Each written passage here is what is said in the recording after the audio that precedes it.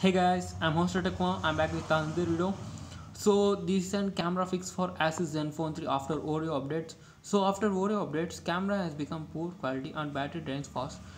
So to fix camera, I have an optional camera called hege camera 2. So you can see here all this stuff. So the main thing is manual things. So in manual things you can change like everything. So you can see here, focusing is focusing stuff. So I will turn on ISO shutter, then here comes the, so let's turn on this also.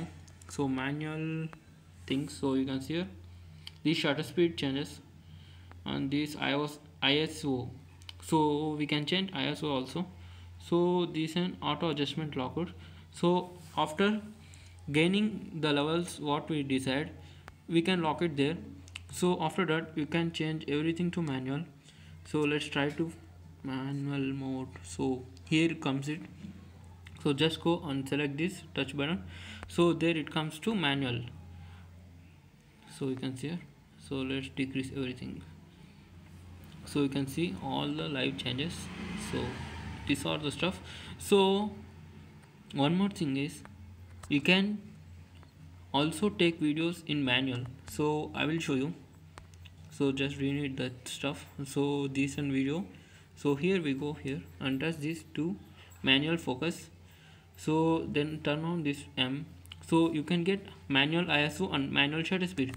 So you can say ISO and shutter speed are known for better image exposure and much more, guys. It's a basic component for figuring out better video quality and capturing better footage. So so you can see, so like this. So you can see in the focal. So this focus is nothing but depth in field.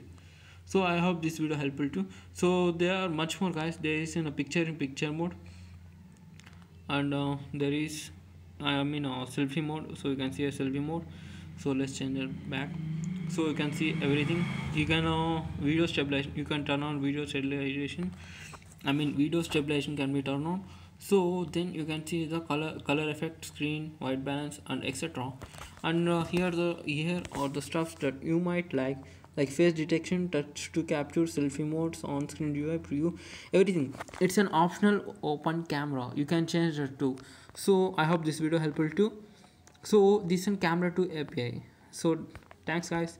I will leave a link in description about this. So if you like this video, please subscribe, guys. Thanks for watching.